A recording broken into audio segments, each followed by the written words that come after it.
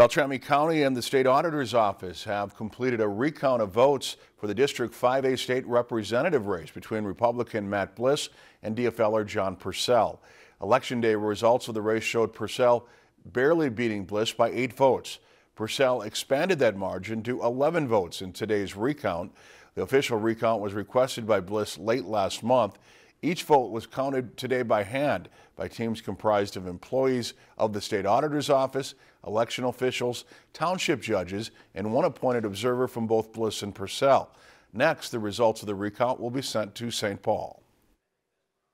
When we're all finished counting the ballots, we will record all of the results, the hand-counted manual vote counts, record those into the Secretary of State's website, and any ballots that are challenged will be sent down to the Secretary of State's office, and the statewide canvassing for this recount will be December 17th. So at that point, they will make the results official.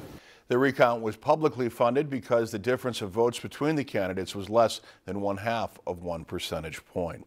If you enjoyed this segment of Lakeland News, please consider making a tax-deductible contribution to Lakeland PBS.